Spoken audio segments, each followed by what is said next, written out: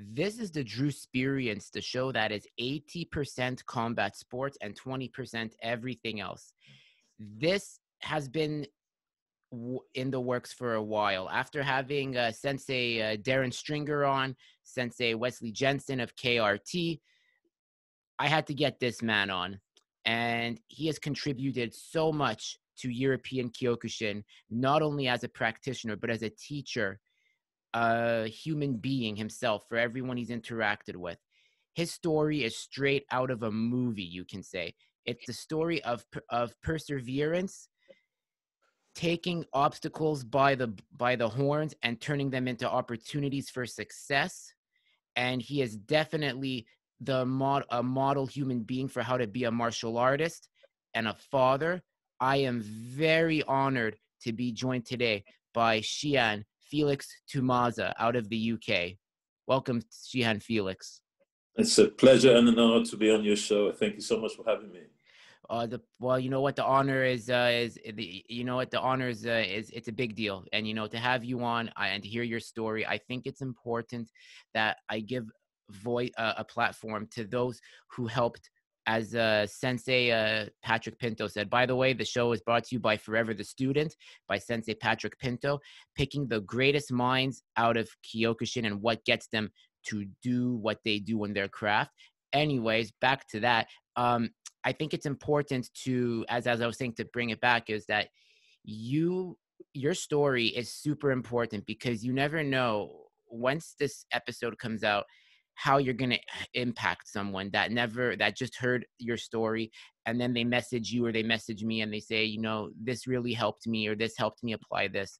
So that's why I think it's important I get people like yourself on, or Renee or Wesley or Darren, to come on to give their stories. So I want to hear, let's hear your story, because you have quite an interesting story. So the floor is yours. I have indeed. Well, my parents are politicians. Just briefly, both my parents are from Cameroon.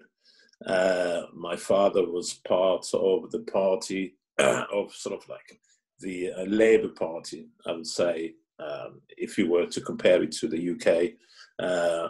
He was essentially a member of the opposition in Cameroon. And at the time, because the government in place at the time was seeking to subvert the opposition, so my father essentially had to leave the country. So he left the country and he traveled all around the world. But at the time, in 1961, I believe in 1960, my father went to Ghana and was working at the time for the opposition. But at the same time working as an advisor to the then president of Ghana, Kwame Nkrumah. I was then born. It was my sister, my younger sister, sort of my older sister and myself. We were both born in Ghana. But I do have quite a large family as well. So my father was married 3 times, so there's quite a few of us. In its entirety, there's about 7 of us in the family. Mm-hmm. 3 boys, and the rest are girls. But yes, and then from Ghana, for political reasons, we had to leave the country, and we ended up in Albania. Just imagine having sort of like a black family living in Albania in those days. From my recollection, I think there were only 2 black families, and I think there were 2 black families in the entire country at the time. So essentially, Albanian was the first language I spoke until I was probably 5.5. And then from then, for political reasons, we had to leave Albania and then go to Congo, where they spoke French. Neither of us spoke French. My sister and I, neither of us spoke French. So we were considered as probably a little bit outcast to have these 3 black kids who spoke none of the African languages at all and spoke this weird foreign language, not English or French or anything of that sort. So it was Albanian.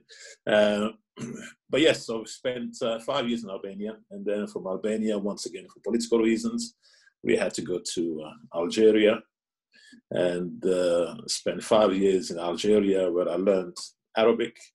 And then from Algeria, my father at the time was here in the UK, and then I came to the UK when I was 17, 16, just over 16 when I came to the UK. So from there, one of my sort of like idols in terms of sport were Pele and Muhammad Ali, essentially. So it was the football and sort of Muhammad Ali as boxing. And so when I came over, I just played football really. I didn't do any martial arts. I was looking for a boxing club, but my father was against. My father is a bit of an academic, so he was like, you can play a little bit of sport at the weekends, but I wanted to concentrate on studies. Then we had a friend of the family who was doing karate, and he asked me whether I would go along with him, and I said, I'm not so sure about karate. You know, if I had to do any martial arts, more than likely it'd probably be kung fu because of Bruce Lee, essentially. Mm-hmm. So I said, I'm not so sure about karate. I think he said, no, this is a different type of karate. I did dabble as a kid in Congo. We had relatives who were doing Shotokan. So they did teach me a little bit, but I found it a little bit too rigid for my liking. And I liked the flow of Kung Fu. And I thought, no, I'm gonna choose something far more realistic. Now, bearing in mind that I relied entirely on what I was seeing in movies. So I said, no, I'm not too sure about karate, but I'm going to stick to Kung Fu if I was to do anything. He said, no, do come down. You'd be surprised as to what you see. So I said, okay, I'll accompany you. And we went to Crystal Palace. At the time, I think it was late 79, early 80s. It was Hanchi Stevaner was the teacher. There were about over 200 people training at the same time. And then I was told I could not join, that if I wanted to join, I had to apply and then wait for a response because so many people wanted to join. So I said, okay. So I sent in the application, and then I totally forgot about it. I just continued playing football. And then out of the blue, I received a notification that I was accepted to come and train if I wanted to. So I said, okay, I'll give it a go. After the first couple of sessions, I wasn't too impressed, simply because we were right at the back and we couldn't see what the instructors were doing at the front because there were so many of us. So literally, we just had to follow the person that was standing in front of you. So if they were making a mistake, you made the same mistake. So there was far too many people at the time. But after, I think it was about a month or so, there was a sparring session. And we're just sparring, and I got kicked in the head. But I didn't see the kick coming at all. So I said to the guy, and I said, I thought that we were not allowed to use hands. He said to me, no, that wasn't my hand, that was my leg. And I said, that was your leg? He said, yes. And I said, no, I need to learn some of this, you know. And that's where sort of my interest sort of became even greater. And I thought, I want to learn this now. I want to learn this. And whatever, sort of apart from school, wherever I could go to a training session anywhere in London, sort of within my vicinity where I lived in South London, I would go. So there were a couple of clubs in the area. So I would go to Elephant and Castle and train, and the Crystal Palace, and we had a club in Peckham. So wherever I could go and train and sneak in a session, that's where I would go. But my father was against me doing any form of martial arts. He wasn't too impressed me doing it. But yes, I just, that's essentially where my sort of karate journey started. It was like Crystal Palace, sort of late 79, early 80s. What did your father want you to do as a career? Because he was an academic. So what was the plan in his mind? Well, as any father, as any academic sort of like father would tell you, it's just that he wants you to concentrate on your academic career and hopefully become an academic or some sort yourself.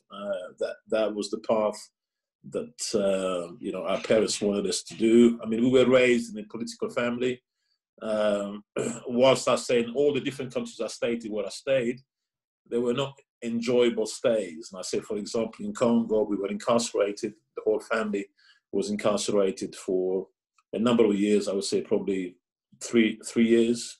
We were incarcerated in Congo because the Cameroonian government at the time wanted my father to return to Cameroon and face the justice system. So because my father and my mother didn't live together at the time, because he was concerned that if we were to live together, they might arrest the whole family or kill the whole family, because, as I said, he survived quite a few assassination attempts. So we never lived together. Dad was in different countries, we were in different countries. So they were trying to pressure him to return to Cameroon by incarcerating his family. But there was pressure from different nations, mostly sort of socialist countries, not to return us to Cameroon so that my father didn't have to go back. And so from there, sort of like those various governments were able to sort of enable us to leave Congo and go to Algeria, which is one of the countries my father had good relations with the Algerian government at the time. So we were able to leave Congo and go to Algeria, and then eventually ended up in the UK. Was that when Boudemienne was the head of Algeria before he died? Yes, indeed. Yes, indeed. But Harry Boumediene was the president at the time when we went, and we also met the last president of Algeria, Mr. Bouteflika, who was the foreign. I think he was the foreign secretary at the time when we arrived. In Algeria. That's awesome. It was. It was. I mean, we were fortunate in that in Algeria people spoke French and Arabic, so we could communicate in French. But most people wanted to speak Arabic. So, I mean, I can't relate it because, for me, like, this is like my father's side is from Iran. So just to share like what you're telling me, like, it's crazy because the one thing I can say is like, I understand what it's like when a government is like incarcerates, because it's not to the level, and I can never compare it because it's just two different sides. But my great grandfather on my father's side was under like house arrest during the revolution, because my father's family, they lived under the Shah's era in Iran before they emigrated to Canada in 1965. The other half went to the US into Los Angeles, because I don't know why Iranians love Los Angeles, but it's like, I guess it kind of reminds them. Yeah, that's why. So my great grandfather had a trucking company. Okay. So it was a big company, like I'm pretty sure some of his clients were like members in the military of the Shah, or he did some business with the Shah. And the Ayatollah did not like that. The Ayatollahs did not like that. Any Shah loyalist, if you had assets, you had to give them to us. And if not, we're going to obviously, it was a very like, there's a reason why my father's family is very like, they don't really like talking about this side. But, after my father passed away in 2014, I started to like pry and understand where I come from his side. And it's just crazy, like how like people don't really understand like what they see on the news, like, and they think, oh yeah, this and this. But then when you hear someone like your story, or like what I'm about to say, like the Ayatollahs are not good people. There's a reason why, like, there's like these sanctions on this country, because they are a very draconian government. They do not like opposition. My great grandfather could have been, for all I know, under house arrest for life, or they could have executed him, because they could have said like, he's a traitor because he was a Shah loyalist. My grandfather had no loyalties to the Shah or any government. He was just a businessman that wanted to live his life. And I think that's why when we got him out of there, like, it's like, I see the parallel in a sense. When we got him out of there, it was like, it's very angst. Like, I mean, I have like my grandmother and her like my grandmother and her brother, like, who I never met, unfortunately, like her brother, like it was a very stressful time to get like family members out of these like turbulent countries. Yeah, yeah, yeah. No, I mean, I say we were. I mean, I have to say we were sort of fortunate enough that sort of in latter years, so we were able to go back to Cameroon and see our country for the first time. I think my first visit to Cameroon was probably sometime in the early 2000. I was able to go back, and so was my father. And my father died about 10 years ago, and sort of he received a state funeral in Cameroon. So he was buried in Cameroon. He died here in the UK, but we took him back to Cameroon, and the current sort of Cameroon government recognized his contribution to the country and afforded him a state burial in the country. So proud of that, so on his behalf, because as I said, he dedicated his life to the cause, and it was a just deserved, really, for what the government did. He really did help a lot of people, from what you were telling me, like the common Cameroonian.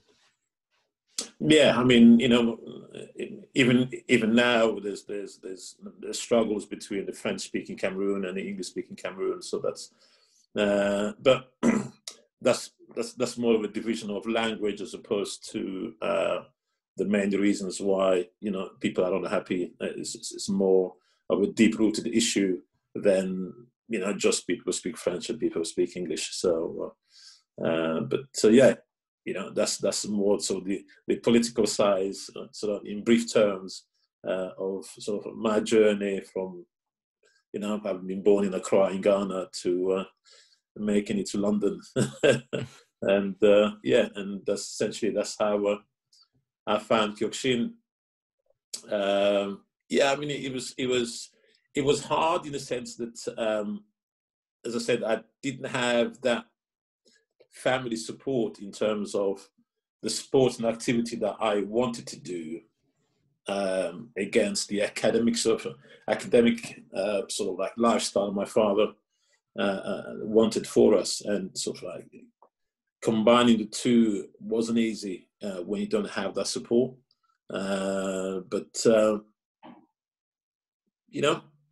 Sometimes when you want something badly, you just have to fight for it and go for it. And yes, then the journey has been, you have your ups and downs, but all in all, I wouldn't change a damn thing about it. So yeah. Yeah, it's awesome. That is awesome. And now, you said you didn't really have the family support from your father because what was going on in your life. What role did Hanshi Arnio play in your life when you started getting good at Kyokushin, when you started gaining some peer support and forming bonds and friendships that would really help you propel? Hanshi's been instrumental. I mean, I've been at Crystal Palace Sports Center. Hanshi's been teaching there. I think it was probably like late 60s. I started teaching at Crystal Palace, and sort of, as I say, I joined late 70s. So he was already a legend at Crystal Palace, and he's taught me all my life, and taught me, and I became an instructor with him, and it's been instrumental in my life, for over 40 years now. So he's played a huge role in my life in terms of martial arts. But in the same process, he also had a couple of other instructors that also taught with him in those days, Sensei Joe Borg and Shihan Jeff Wybrow as well. And so there were sort of the additional instructors at Crystal Palace, and all three of them, sort of Hanshi, Jeff, and Joe Borg, played huge part in my karate life, encouraging me, supporting me, and essentially making me the martial artist that I'm today. They can't thank them enough for what they've done. Certainly. That's amazing. Now, you became an instructor. Can you tell me when a little lad by the name of Darren Stringer came under your tutelage. How did that Oh happen? goodness! I remember that when I think it must have been about 6 years old or 6 or 7 years old, coming to Crystal Palace and his parents dropping him off and watching him from the stands training, and always sort of that demonstrated sort of like this youthful and sort of enthusiasm, you know. And yeah, I mean, we can say now that you could see potential, but there's a lot of kids that start karate, and you can see potential, but very few carry it out, very few continue in the sport. And I'm certainly not surprised what he has achieved, because he's an extremely dedicated individual. And when you apply yourself to something, then you reap the rewards. And kudos to Darren. That's certainly what he's done. And the same applies for Wesley. You know, they love the sport, they enjoy it, they practice it on a daily basis, come what may. And hey, you just got to hold your hands up and say, good on you guys, you know, keep it up. Yeah, I'm so happy it's so privileged to say that I know them. And, you know, even though we're on the other side of the pond, where I'm in Canada and they're in Europe, it's like we speak the same language of martial arts. And I would go to battle for those two any day to promote KRT, karate tips and tricks, Wesley's dojo, Darren's dojo. Like, these guys are like, they're such examples of what Kyokushin is. And I really think that you are someone that deserves the credit for that, because you really helped them. And I really want people to know that, like, you know, you've really played a significant role, not only in those two individuals' lives, but every other, because you never know, Felix. Like, I mean, have you ever had, like, what means the most to you about becoming an instructor and then like seeing what you've helped create? What has been the most rewarding for you? That teaching the kids and seeing them grow. I had like a wonderful experience, probably a comical experience. I was walking down the street, and I walked rather slow, and this car just stopped in the middle of the road, and the lady wound the window down, and she said, "Felix, are you okay?" And I looked at her, I wouldn't recognize her at all, and I said, "Of course I'm fine, why?" But she said, "But you're walking rather slowly." And I said, "Yes." And she goes, "Well, you won't remember me, but you taught me karate 25 years ago." Wow. And I thought, wow, 25 years ago. And she goes, "Yes, you taught me 25 years ago, and you always used to be nimble on your feet." So I said, "Well, I walk slow to conserve energy, so I'm nimble when I'm fighting." You know, but that is the greatest joy, really, is to see the generation of students and fighters that you helped mentor, and whether they've kept on doing martial arts or gone on to achieve other things in their life, that is the greatest gift. That is just the greatest enjoyment one can have, really. I have something to show you, and this is gonna make you. This is gonna make you laugh. Like, I'm not good with technology, putting stuff on here, but I have it on my phone. So I'm only good at turning on a computer, maybe searching videos on YouTube, sending them to you. So let me get this.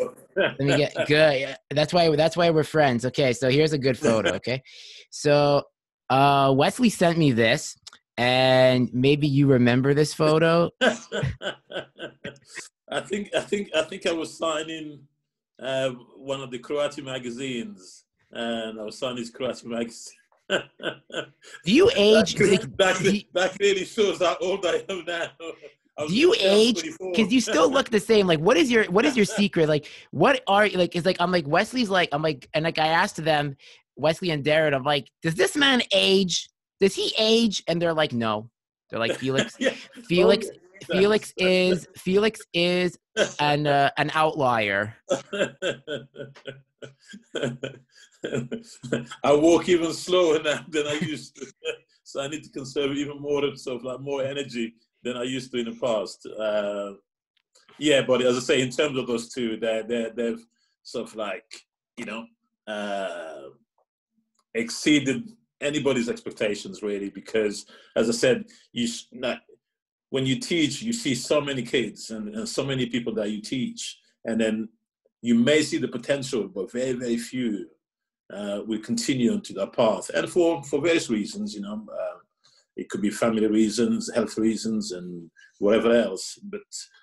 But to see those two grow, it's just been an incredible journey to watch them achieve what they have achieved, and long may it continue, really. Yeah, it's been a wonderful journey for them. Some other people I wanted to give a shout out to when I said you're coming on the show. Tom Cunnington from Ronin Dojo. Yes, Tom. Yeah, trained with me as well.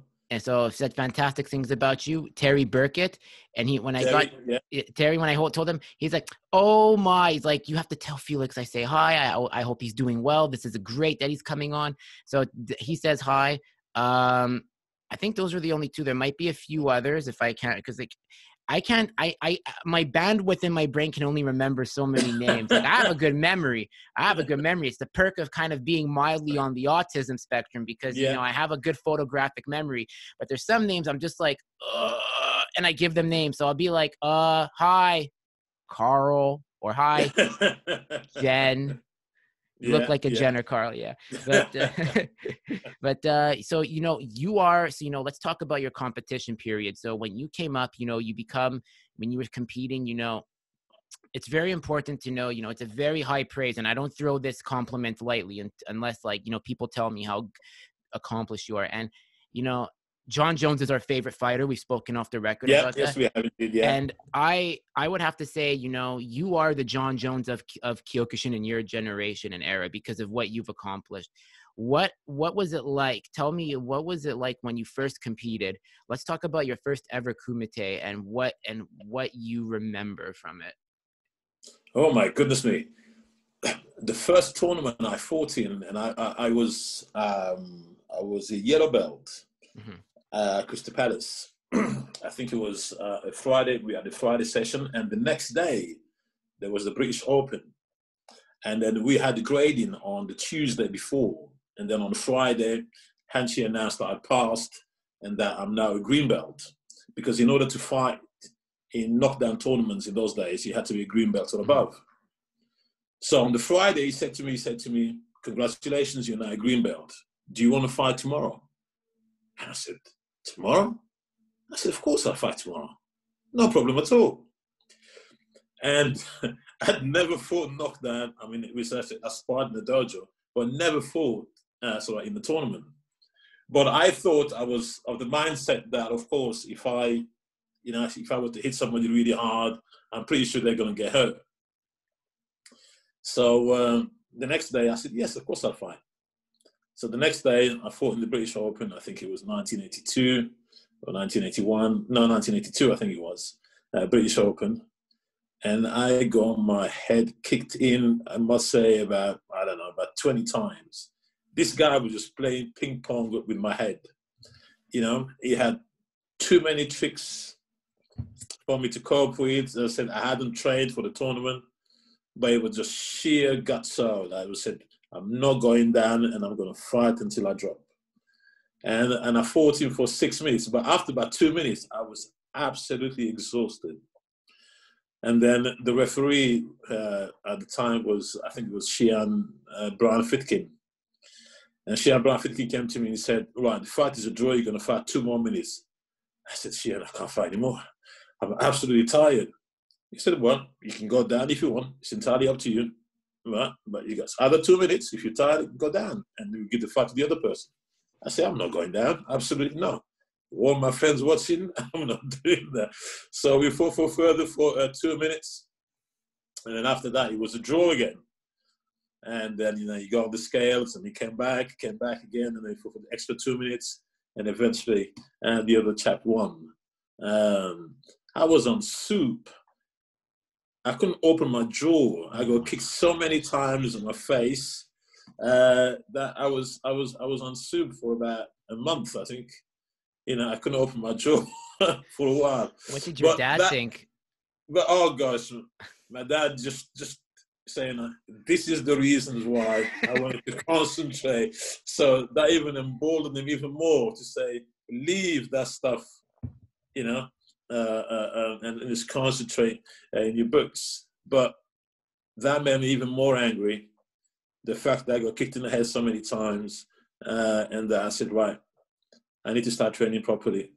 I need to get my own back, and that's, I would say, probably when I became a green belt, and I think that's when the proper training started, and yeah, and I had a few successes, both the fight in the UK, the regional tournaments, and then eventually going on to I think the first European championship that I fought in was they called it like a junior European. It was in France, and my first fight was against Johnny Klein from Holland, who's also, I think, was also sort of a K3, sort of a K1 fighter as well.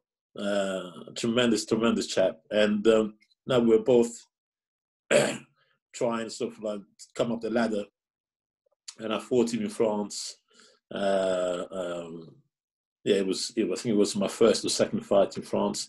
So I did well in that tournament in France, and then yeah, things just went from then on, and it's been a wonderful journey. That's awesome. So then we move, you sent me some photos. I believe they're from the 1987 Cup, right? Where you're shaking hands. No, that was 1991 World Championship in Japan. Oh, okay. That was a very interesting tournament because there was some controversy, as we know, even for the Canadian fighters. I mean, I'm sure Jean Rivière, yeah, I met Jean before the tournament. Yeah, so we were essentially staying in the same place. So you must have known or heard about not only Jean Rivière, but Reynald Lamar, yeah, Pierre Cataford, Alain Bonamy, those guys. Alain Bonamy, yes. Yeah, because we were essentially staying in different, so like in one hotel. I think in different hotels originally, and then after the first day of fighting, they moved us from our hotel, and everybody had to go and stay in the. I think it was a former hall. It was a sports hall, which hadn't been used for many years in Japan. Trying to remember the name of the sports hall, but it's quite a famous sports hall because I think it was used for the Olympics. I think in the 70s or 80s or something or another. So all the foreign fighters had to go and stay there, and it wasn't pleasant because we fought on the first day, and then after we came back from the tournament, and this was like around about 7-8 o'clock at night, and then we were told to vacate the hotel, and I always had to leave and go to Yoyogi. I think it was Yoyogi Hall or Yoyogi Sports Center, and go and stay there. And then we had to queue for our blankets, we had to queue for our bed sheets, and and by the time we went to bed to fight the next day, some of us were absolutely exhausted already. So this I met Filio, Jean Rivière, and all the guys. We all met up because I think we had like a communal pool. It's good times. Was Andy Hoog in there too, even? Andy, as well as that, but Andy's also sort of like a friend because Andy was training a lot with a close friend of mine, Michael Thompson. Michael used to live about 2 minutes away from me, so we used to train together quite often. And when Michael started his K1 career, he would train with Andy, and he would also go and teach for Andy in Switzerland, in Lucerne, where Andy had his dojo. And then when both would go and fight in Japan, and I would occasionally go and teach for Andy in Lucerne, just keep the dojo going whilst he was away fighting. So, Andy helped me a lot, introduced me to the Seido tournaments, took me to the Seido tournament in Germany, in Berlin. and met him as well. We stayed in the same household when I went to fight in the Seido World Tournament in Japan. I think it was the '95 Seido World Tournament. But I think Andy won. I think he won the '94, and then did he win the '94? No, I think Andy won the '93. Sam won the '94. Yeah. Sam Greco won the '94, and I think I fought in the '95. And then there's even Michael Bernardo in there, another South African Kyokushin.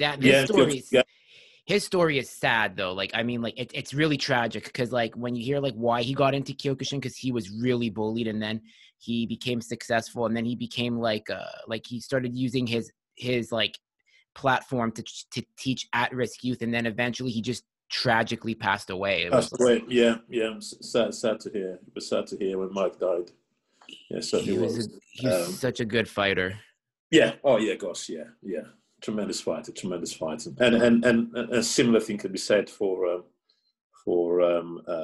Andy Hug. You know, what a legend on the sport. And I remember in Japan, we would go out and we would go into a restaurant or a bar, and they'll say, "No, you're with Andy. You don't have to pay anything whatsoever at all." So, yeah. And I even fell in love. Andy used to drive in Switzerland. He had a Lexus. That was the first Lexus or LS, the 400 car that I've been into, and it was like a mini plane. And since then I thought to myself, that's the car I want.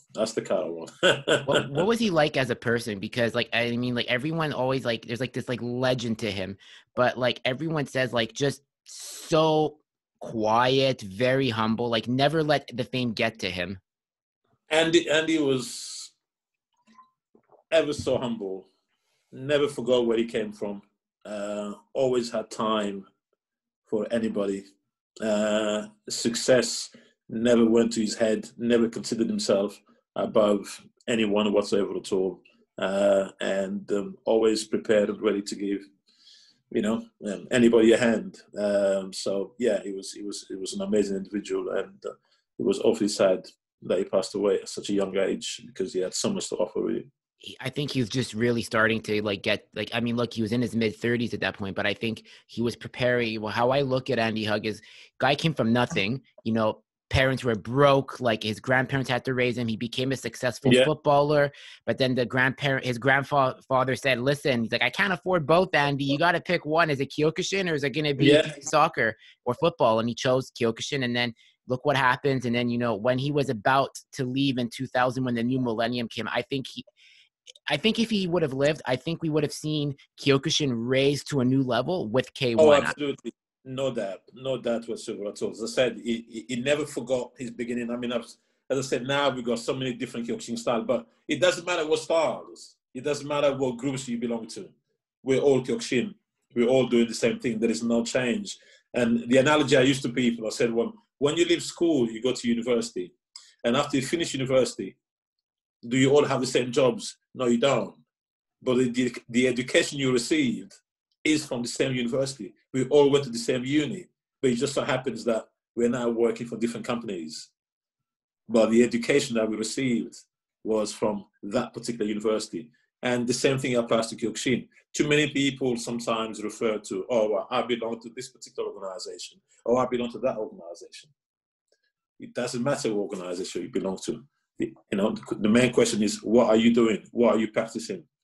And you're practicing Kyokushin. So even those who say, well, I do Ashihara. Well, what is Ashihara? It's an offshoot. It's just an offshoot of Kyokushin. But it's not even an offshoot. It is Kyokushin. Seido. What's Seido? I said, it's Kyokushin. So, as far as I'm concerned, we all Kyokushin. And as I say, our doors should be open to anybody who wants to practice the art type of thing. And sort of the idea that that I belong to a specific organization doesn't sit well with me. Me neither. There's no borders. That's why I do this podcast. Like, I mean, I've had like some people say, not some, I had like one or two that say, I don't really want to come on your show because my organ. And I said, well, like I said, I'm not trying to get you to sign to the organization. I'm just trying to pick your brain. I said, be your own person. And, Absolutely. that's what I do the show for. Like, that's why Patrick Pinto does his show too. Like, he's not trying to get people to come to his organization in Australia. He's trying to get people to just pick the brains and just expose and raise the artist Sosai wanted. Yeah, absolutely, absolutely. And as you rightly point out, we are all source students, ultimately. So yeah, I don't sort of like put labels on people from which organization they belong to. Kyokushin is Kyokushin, you can call it whatever you want to call it, but yeah, that's my analogy.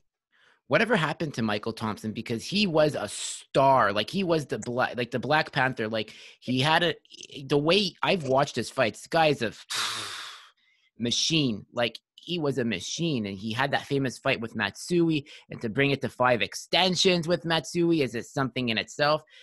Whatever happened with Michael? Michael is around. I speak to him like not so much on a daily basis, but we communicate through WhatsApp.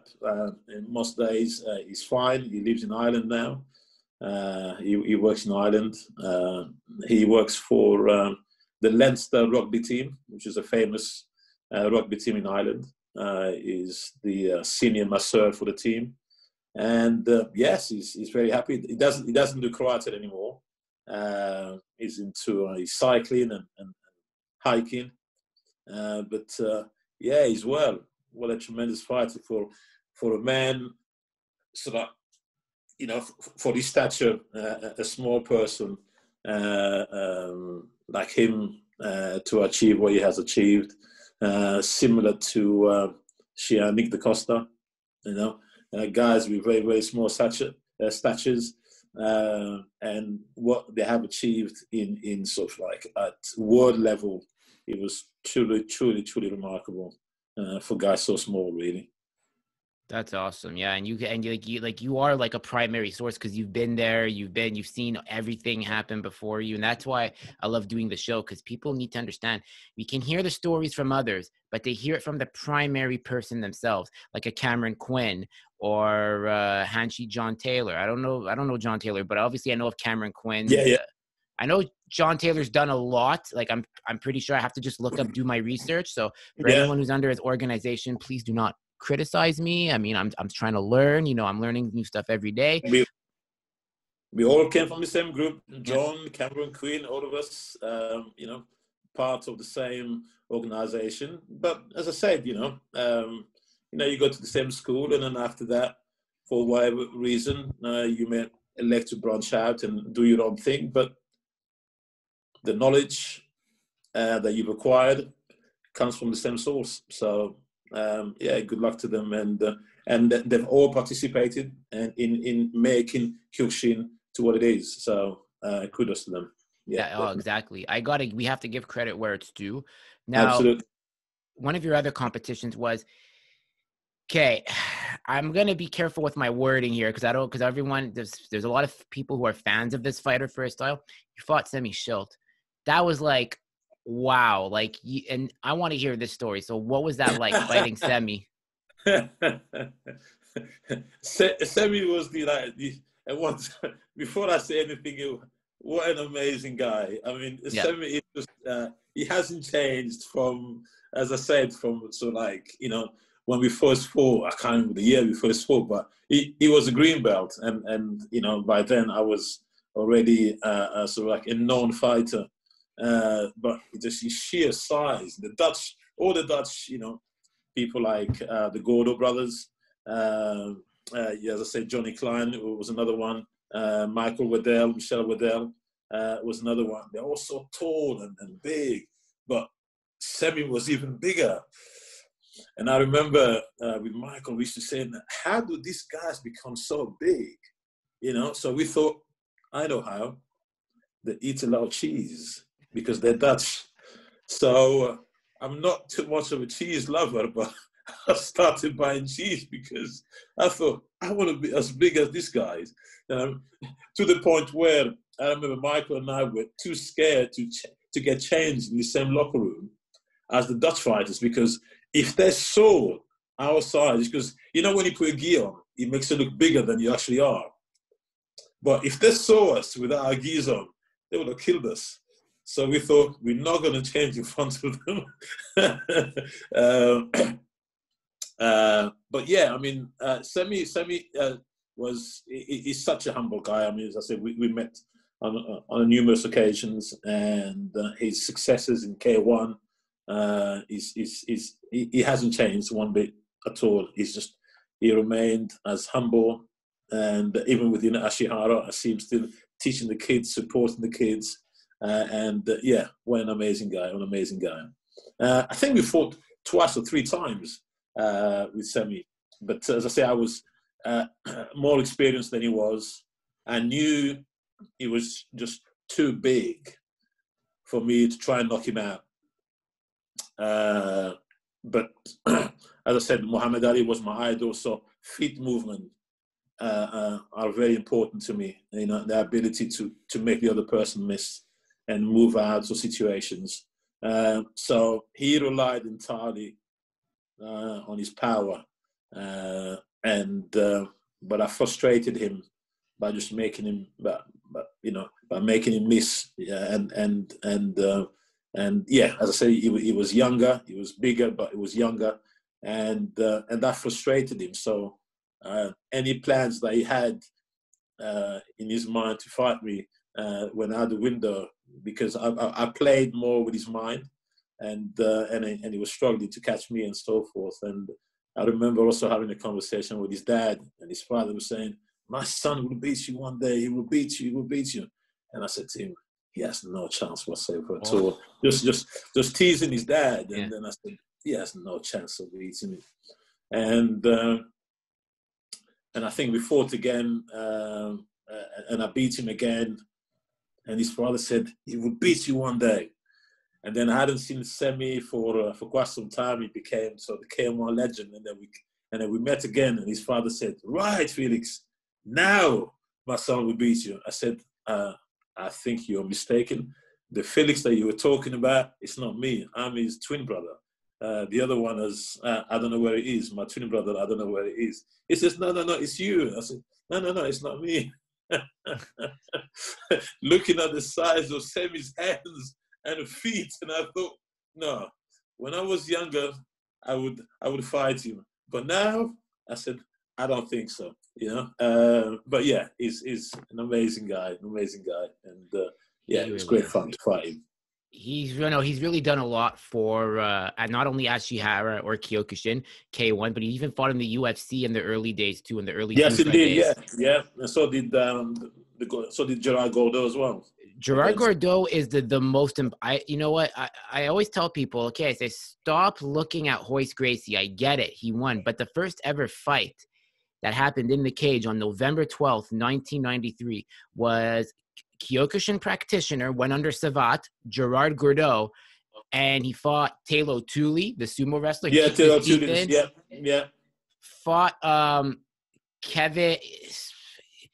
Fought like the big guy. He was like an American kickboxer, but he was like I'm an ISKA champion, but the guy looked like he was the champion of eating buffalo wings all the time from Buffalo, New York. Because I remember he was from Kevin Rosier, I think that's it. Kevin Rosier, yeah, he fought Kevin Rosier, and he just starched Kevin. Like he just beat down Kevin. It was pretty sad to watch that fight. But Gerard is the most important. I think Gerard is one of the most important and often forgot about figures in UFC history. Yes, indeed. I mean, I fought Gerard in the British Open. I lost on a decision to him, and I mean, he's both him and his brother, incredible fighters. You can't take away from him. As I said, transcended not just Kyokushin, but the K1s and not the K1. I mean, there are some. The original fighters, really, I would say, of the ultimate of the UFC, in those days. And I think after he lost to Gracie, and I think he asked for a rematch, but Gracie wouldn't grant him a rematch. He said, "I want to fight him again." But yeah, I mean, today they remain, good friends. When I do go to Holland, I do see them. So yeah, great guys. Yeah, I definitely have been wanting to get in touch with Nico. I know there's a way. Gerard is a bit more off the grid because he doesn't like, he likes to kind of like, it's kind of funny like how like the brothers are like, they're like this apparently. Nico's the more talkative one that will be able to go on, and Gerard will just give you one word answers because he likes to just, he's more of an, I like to get to know you in person, not on a screen or on a phone. Yeah. But I've heard such good stories about Gerard. Like one time, like he was at a dinner. Darren told the story. There was like all these big names there. Gerard shows up in a tracksuit and a jeans, and he's like, I don't care if people don't know who I am or they know who I am. He's like, I'm me. I have my family. I have my brother. I have my school, my students. That's what I care about.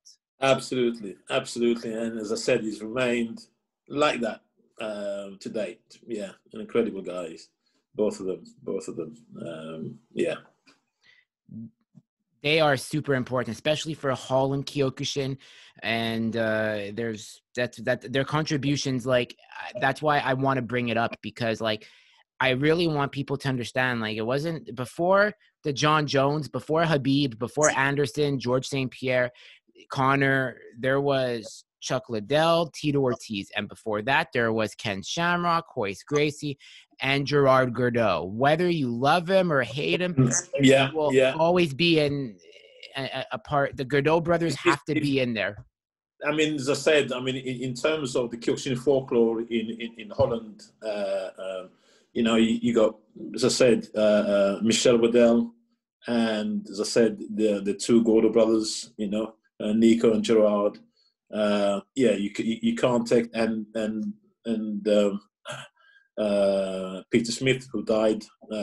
They are sort of like part of the huge Kyokushin folklore of the world Kyokushin, really, not just Dutch Kyokushin and European Kyokushin, but world Kyokushin. Amazing individuals and incredible fighters, and all of them. So yeah, very true. The other, now Darren was telling me about one significant tournament. This was the 1991 British Open at Crystal Palace. Like apparently it was a sold out house. They wanted to see you fight. Do you remember that tournament? Darren, if I got the date wrong, I'm sorry, but this was like, he was telling me like, you have to ask Felix about this one tournament. Like he went on this one run where people just couldn't stand with him. It's like people, like you, it's like they were here, you were up here basically. You know, sometimes as a fighter, there's been tournaments where I felt that I'm going to go down there and I'm going to win, because that's how I felt in myself. And I go down there and I lose.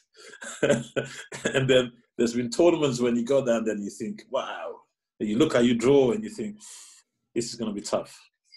But sometimes everything just clicks. And I think the tournament is referring to, and I think it's a tournament, I can't remember what year it was, but I remember fighting, I think from my first fight to the final were all Russian fighters. And the Russians were making their mark in sort of like, you know, in world Kyokushin in those days. And my draw just so happened to have these Russian fighters in my draw. And I was able to beat every single one of them, to their surprise. But I was able to do that by changing tactics for every single fight that I fought. And I think Michael was coaching me for that tournament, I believe. Yeah, and as I said, sometimes things just work for you. I try to rely more on timing than power. You know, trying to make your opponent miss and then hit them back or sweep them.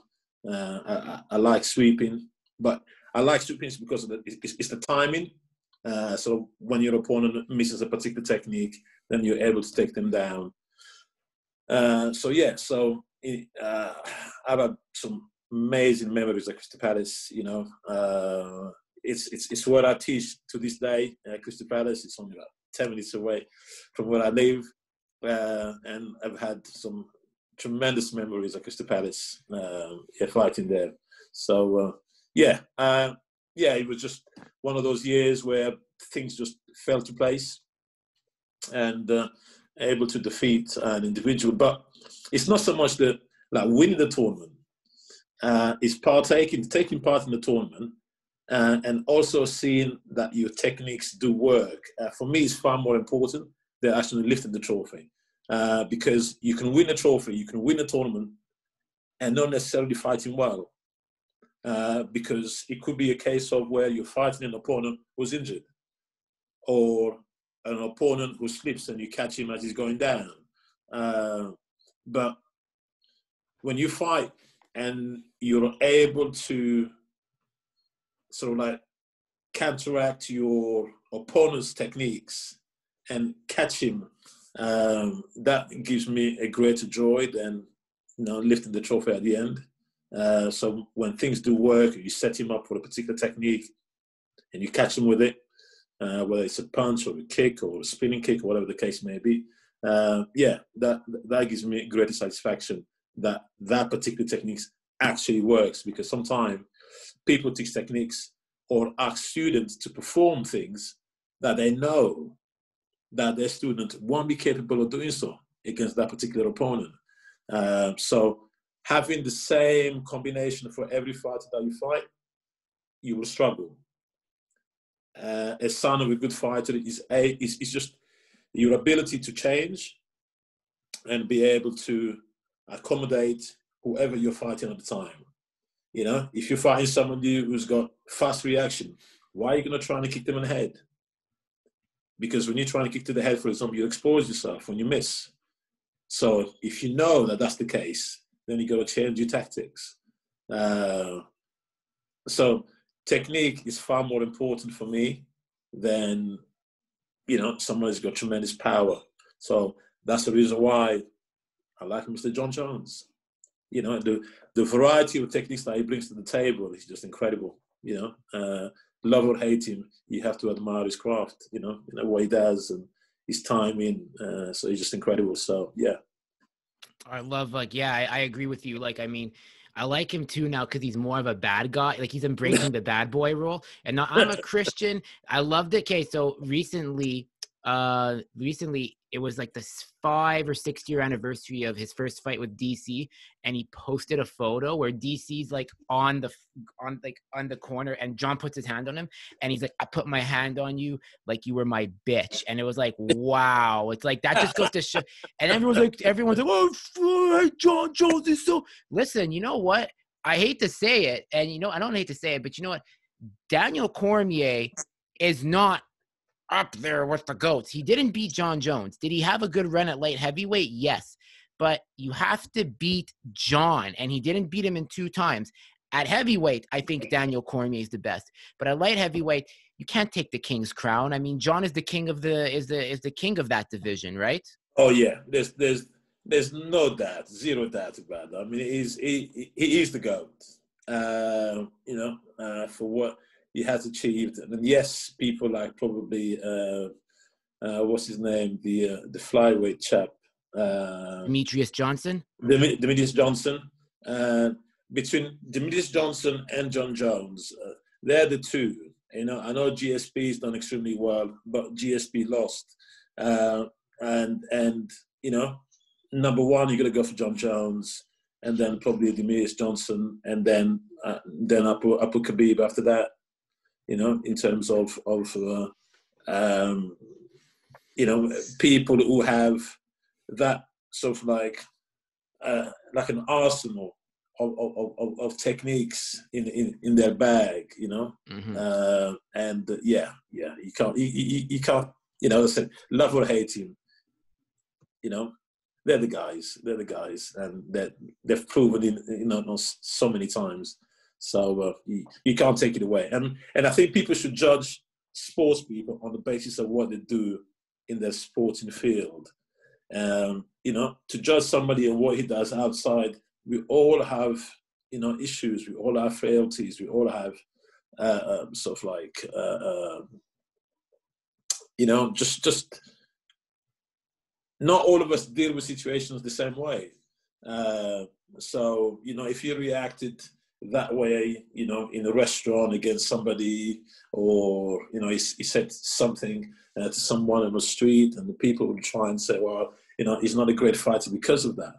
But no, we'd admire him because he's a good fighter. Very few of us know John Jones personally. We don't know, even sort of that closely. But in terms of what he's achieving on the field, we can all see. So let's judge him based on what he's doing in his field, as opposed to, his other activities outside the sphere of sport. So yeah, kudos to them. 10 years that when he beat Ryan Bader, and then when they said, do you want to fight for the light heavyweight championship, because Rashad Evans has been injured, and John goes like famously like in tears, yes, give me Shogun. And it was like, that was like the Trevor Biebrick of Mike Tyson for MMA when you think of it. Yes, indeed. What happened to Trevor Biebrick? Well, he died apparently. He died. Was he shot in Jamaica or something? Yeah, he was murdered by his nephew apparently. It was really tragic. Yeah. It's just sad because like Trevor Biebrick like was a heavyweight champion, and then like regardless of whether he won or lost, I mean, in boxing, I'm not as well versed in boxing as I am with MMA, but I do know some basics. And Trevor Biebrick was tragically killed in 2006 in like a land dispute apparently with like his nephew. But to equate that with John Jones, it's because like in terms of Mike Tyson, because John Jones, I believe, is the Mike Tyson of mixed martial arts with the complexity. He's a very complex person, but I think he's a very misunderstood person like Tyson is. Yes, indeed. As I said, very few of us know him sort of like, know the real John Jones. And as I said, so in order for us to judge him, we can only judge him on what he does in the sporting sphere. So we can't judge him on any other issues. People will say little bits and pieces about him in newspapers and stories and so forth. But that is not for us to judge. Yeah. We're not John Jones as a martial artist, as, the GOAT in the light heavyweights. Let's judge him for what he does in the octagon. And I can't wait for him to fight Israel Adesanya. I mean, I like Izzy too. He's done very well. I can't see that fight happening. Really, I can't really see it happening because I don't think Izzy will want to go up to heavyweights. I'm not so sure. I think if he does, that's going to be later on in his career, and I think by then Jones will have retired or will have been too old. But I just can't see Izzy trying to go for the heavyweight now. And I think if he does, I think he'll get hurt. Oh yeah, it's like because the one thing too that I like Izzy, but I mean, there's a difference between like I think there's a difference between guys like Kamaru, him, and Francis Ngannou. Like Kamaru and Francis are very humble. They have like that upbringing where they're very like they keep to themselves. They only talk if they really have to. But Izzy is not afraid to like pull like the trigger and go like for the jugular. And then, he's going to, and what I've noticed with him is sometimes he'll kind of play like this subtle victim. And the one thing he said was like, he made a remark about John's late mom. And I was like, man, it's like, don't do that, man. And then he's like, oh, well, you went after my parents who are alive, my father. There's a big difference in going after John Jones and then going after the family. And that's what, like, I know we're not fans. I don't really like the trash talking. I know it's part of the show, but Izzy just really entered into dangerous waters here. You do not ever make remarks about someone's late parent. Well, as I said, I mean, I'm not, I enjoy the trash talking. I think it's great. I think it's part of the sport, but it needs to be kept in the confines of the sport itself.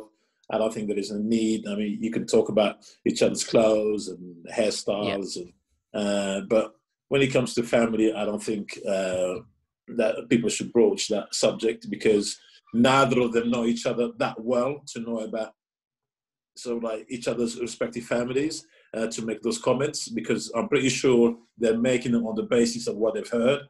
Mm-hmm. So trash talk. Let's stick to the two individuals concerned, and let's talk about their sporting accomplishments and say, you fought that guy, he was rubbish, and I could have beaten him in one leg or whatever the case may be. Fine, but in the same way, Conor, I think he went too far with the trash talking against Khabib. Oh yeah. I don't. It's not something I condone really. It's stick to the two individual. Talk about each other's fighting styles and so forth. And I think that's where it should stop, really. Yeah. That's what I think. I just think Izzy will get hurt. Like, I think John's going to use his wrestling, and everyone said when John wrestles, it's like you think he's not that heavy, but he's really like a specimen. Like, it's like he just. I mean, as I say, in terms of Izzy, you know, he can go on to become, you know, a great fighter type of thing. So there is no reason why he can't. He's you know, showing the hunger. He's you know, he wants to get better. He wants to you know, achieve his goals. And yeah, I mean, good luck to him.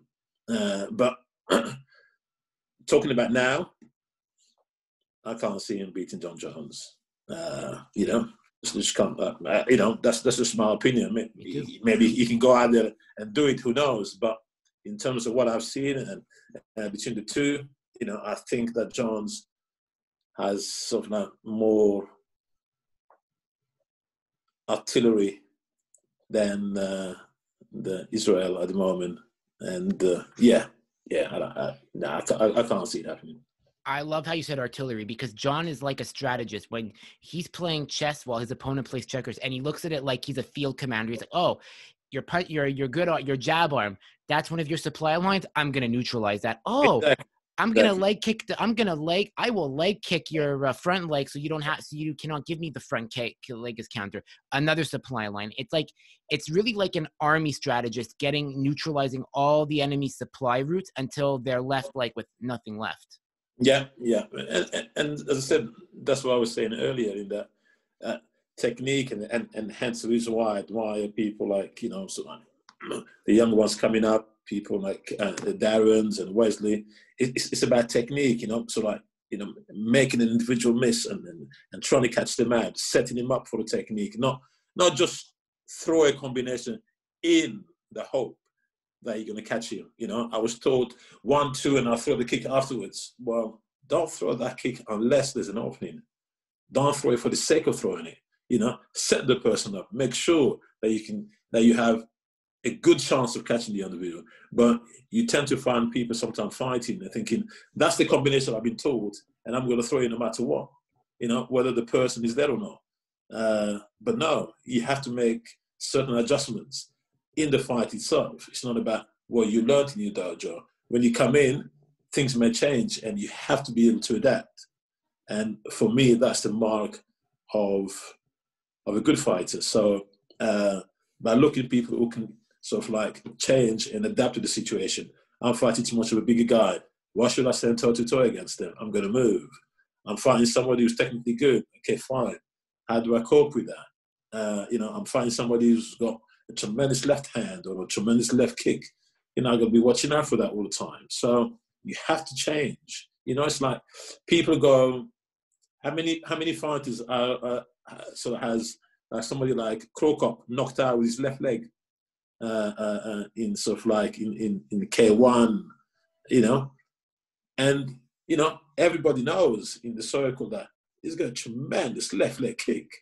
So no matter what you do, you got to watch out for that left leg, you know. So and sometimes people go into fights and afterwards they say, oh yeah, I knew that, you know, he's got that good technique, but I didn't think he's going to throw it then. But no, you should know it. That's his favorite technique. You know he's going to throw it. So every single time you attempt to do something, or every single time you do something, you have to be wary. That's his favorite technique. He's going to throw that shot.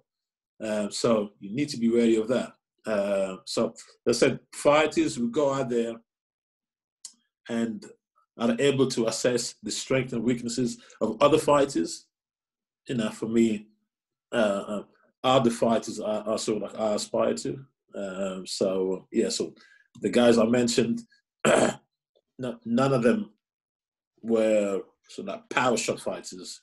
You know, it was more to do with technique. You know, the Michael Thompsons, the Andy Hug, on their toes. You know, the Nick DeCostas, that sort of like, you know, the Lloyd Paynes. They're just, you know, technique. You know, and for me, that's where we should be teaching our students, is improving their technical ability more so than, you know, just sheer strength, you know, because, you know, you can't go into my thinking that I'm stronger than the other person.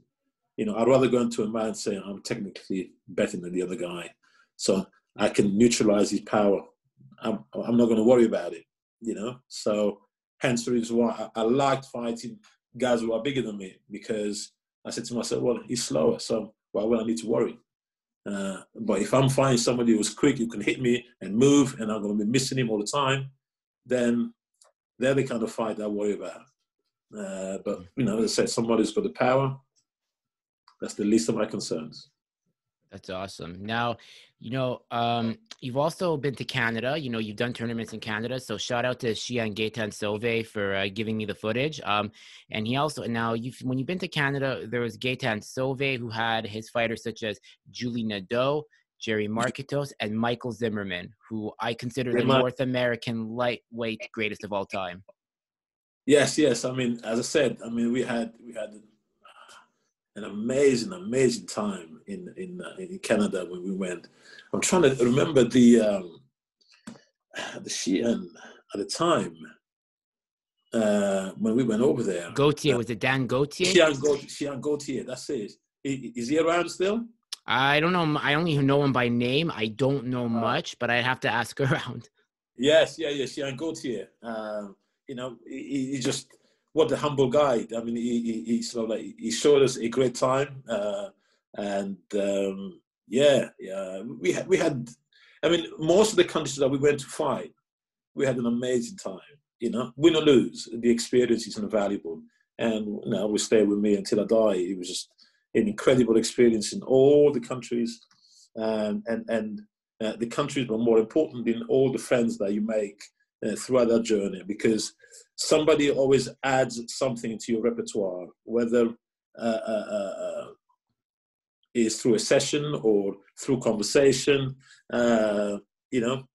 You always take home something from all the trips, from all the fights, and from all the conversation. There's always something there for you, type of thing. So, yeah, I'm sort of blessed to have been able to travel and compete and make so many friends around the world. It's been an incredible journey, for sure. It really has. And, taking it away from martial arts, you've also now, so, you're still teaching, but you're also a devoted father, of two very successful young men and your sons. What does it mean? How do you feel becoming a father has impacted you, not only in your life, but around your peers, whether it's in martial arts and work and just in general life? I've got 3 kids. I've got 2 boys and my daughter. I stand corrected. Yeah, so I've got 3. There is no greater things, really. There is no greater joy in life than having your kids. I essentially live for my kids. It's the greatest honor, to see them born and see them grow. I will die happy, seeing that I've got these 3 amazing individuals that I can call sort of like mine, type of thing. So no matter what they choose to do in their lives, them being healthy and stand-up kids, I can't. There is nothing that can beat that. If I have to give everything, for my children, I would do that in a heartbeat. It's an incredible sort of like a feeling, to hear that word "dad," from your kids. Can't. There's no comparison at all. That's awesome, man. I'm really happy to hear that. And, that it's really helped you become like a better person in all aspects of your life. And it really does change. Parenthood changes you, because I have a stepbrother who's got 4 kids. He's got 3 daughters and now a son. And it just changes everything. Like, you just see the world differently when you have kids. Oh gosh, yes. I mean, prior to having the kids, I was, I've always loved fighting. I've had a security company myself for a number of years, and I was introduced to security by Sensei Joe Borg, who was one of my teachers. And then, so I went on to run a security company for quite some time, which I'm no longer. I've gone back to the office because of the pandemic. I've had to change jobs and stuck back in an office now. No, I mean, it's God, I'm just trying to think. I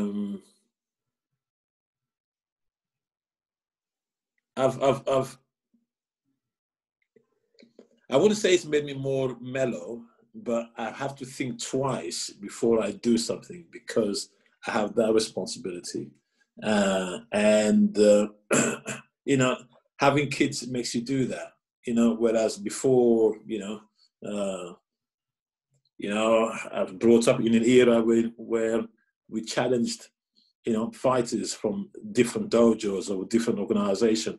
What made the British Open at Crystal Palace such a major event is because we had many different styles fighting in the same tournament, because, Kyokushin tournaments are open tournaments. So you had Kung Fu, you had kickboxers, Thai boxers, anybody could fight in the tournament. And that's what made that event. So part of our training, we used to go in and challenge, like fight against Thai boxers or kickboxers or of anybody type of thing. Or I wouldn't think twice about getting involved in street fights. I wouldn't think twice because I had no responsibility. It was just me. But obviously, when you have kids, you think twice. You think twice before you do anything whatsoever at all. And you're thinking, no, I've got to be careful here. I go, mouth to feed. I've got to show the right example. But it's just an incredible feeling to have, your children. So yeah. That's amazing.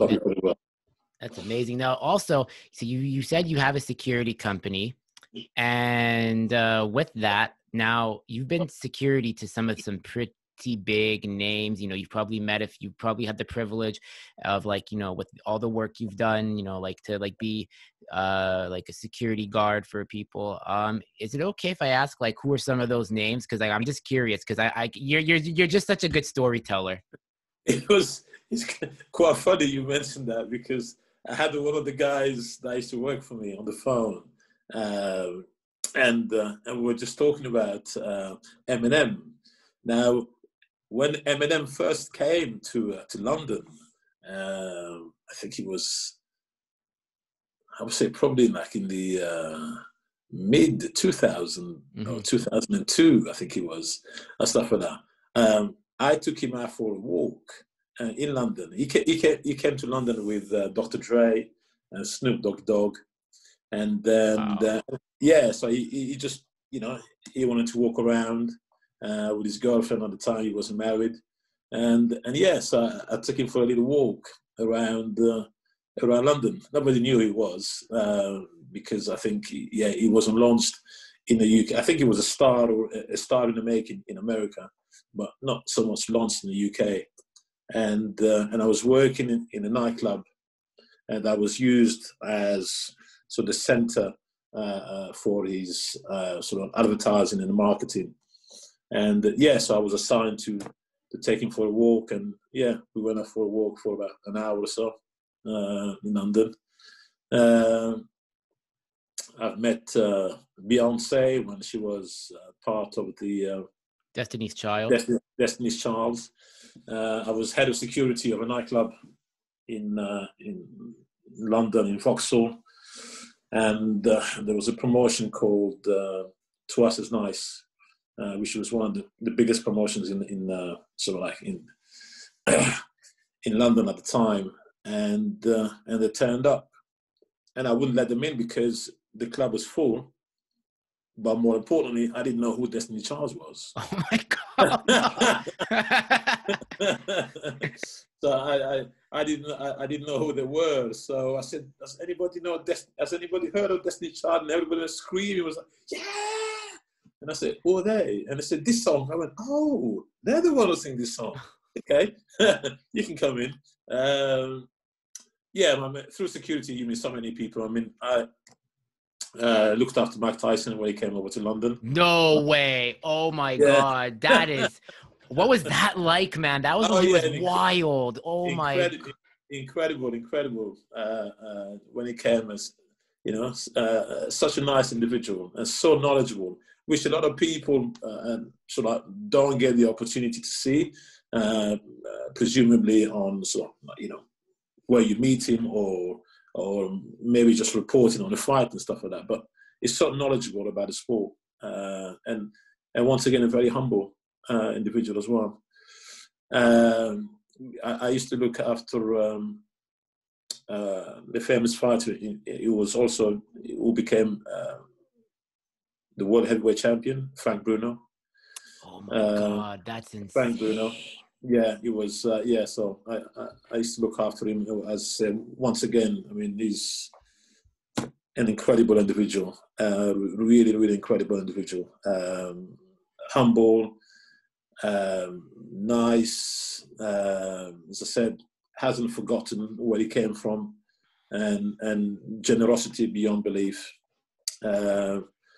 Yes, and a shout out to oh gosh, I'm going to say I forgot his name now. There's a chap called Cass Pennon. Cass is a well-known individual in the British folklore type of thing, if you were to search his name. But he's the one who introduced me to look after Frank Bruno. And yeah, we had an amazing individual. Frank turned up on my wedding. Yeah, it was a lovely individual. In terms of stars, gosh, there's so many. We looked after Justin Bieber. Oh, can I throw some names at you and you'll tell me if you say, I'll give you some names and you'll tell me yes or no. Okay. So Dolph Lundgren, Michael Jai White, Jean-Claude Van Damme, Steven Seagal. No. But I mean, Dolph. I mean, his real name is Hans Lundgren. I mean, Hans used to fight with us at the British Open. So, you know, his real name is Hans Lundgren. Yes. Before he became Dolph. So we met in the karate circles. Did meet him when he became Dolph as well. But yeah, he was, you know, once again another individual who's, you know, extremely humble. I used to train in the gym with Jason Statham, the actor. Oh my God. Yeah, he, you know, the gym where I was training, and he didn't live far from there, so he used to come. Another very humble. I mean, you know, humble beyond humble. Jason Statham is, yeah, yes. Gosh, who else do we looked after? Just footballers, like English footballers. Some of them that we used to meet, we used to come to the club where I used to be at. Yeah, I mean, you know, when you work in the security industry, you know, you're likely to meet all these people. What's his name? What's the actor you mentioned? No Michael J. White, no Jean-Claude Van Damme. Steven Seagal. No Steven Seagal, no. We were just talking about him a couple of days ago, and I forgot his name, and I had to Google his name. Wesley Snipes. Oh, yes. Oh, my. Oh, that is. I still watch that Blade 1 intro to this day. Yeah, Wesley also came to the club. Yeah, as I said, you know, when you work in that environment, the likelihood is, you know, you're going to meet these people around and the clubs, and especially clubs where sort of like they're holding very sort of like famous promotions. So the likelihood is that, you know, you're going to meet all these stars. But yeah, my encounter with every single one of them has been great. No issues at all. So yeah, blessed. Yeah, that's awesome, man. That's awesome. So, obviously, you know, with MMA too, we were talking about John Jones and whatnot. Yeah. 2021 has gotten off to such a fire start. We had Max Holloway cater. We had Connor's return. We had last night Overeem and Volkov. Volkov, yeah. Just actually watched that fight this morning, the Overeem and Volkov one. I think Overeem is slowing down. It's not the same overeem. He looked to be lackluster in that fight, type of thing. So, but that is not to say that he should retire. But he didn't look, the old overeem. So, yeah. There's But that. Volkov is a beast, though. Yeah, student of Max Dedek, who's another one of the legends in Russian Legends, yes, Kyokushin. indeed. Yeah, Max Dedek, yes, indeed. Yeah, I mean, Russia is producing so many tremendous fighters for the past, I'll say, 15 years or so, 20 years. I would say it was when Yeltsin left, because the way I look at when Russia's entry into like mainstream sports in the globalized scale was when communism ended in 1991, the Russians were coming in for ice hockey. But Kyokushin, it was kind of like, well, we don't really know about them. But then luckily when Yeltsin came in, I think from what I understand, Hanshi Arniel was very smart to get in there while it was under turbulence, despite of the challenges, I imagine. Was able to do those early tournaments. But it was when Putin came in the year 2000, that's when I feel slowly the Russians started to really become a powerhouse. Yeah, because he's an avid sort of like a sports enthusiast, Putin is, and with his judo background as well, type of thing. So yeah, he certainly elevated the sport, and and they're certainly showing about producing tremendous talent in Russia. You can't, and not just Russia. I mean, the former Eastern Bloc. If you talk about Poland, Bulgaria, Hungary, all those countries are producing tremendous fighters. Croatia. So yeah. Romania, Czechoslovakia, yeah, they're all producing, incredible fighters. It's insane, and but for MMA, and then we bring it back to MMA because we just went off and an offshoot. That's what I love about talk. That's what I love. I knew when like Darren and I were talking, and when before I introduced myself to you, he's like, "You're gonna love Felix." He's like, "You're never gonna become right away." Knowing, and Darren doesn't, and Darren's usually very humble, but like he was like saying with emojis, he's like, "You're gonna like him." He's like, "You and him are gonna like each other." So yeah, kudos to Darren for that. Another fight that's coming up, we have Usman versus Burns, a very underrated fight. I think if Kamaru wins this, I just see Kamaru as like the eventual GOAT of the welterweight division, because I think so too. He prepares himself methodically. His attention to detail.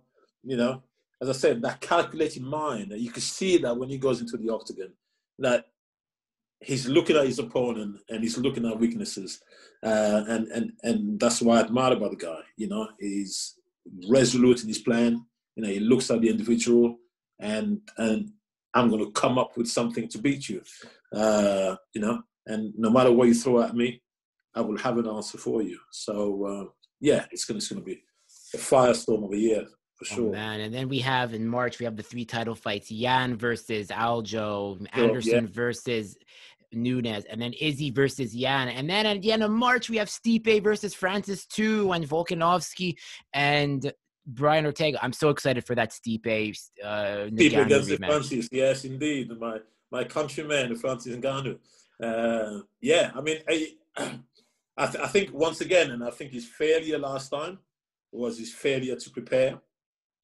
He looked at what he can do as opposed to looking at his opponent. And I think this time round, he will recognize his opponent's strength and come slightly better prepared. Because before he was relying on his sheer power, he was like, I'm going to connect. But when he just relied on that, Stipe brought more to the table. Yeah. And by then, Francis was exhausted. He was exhausted.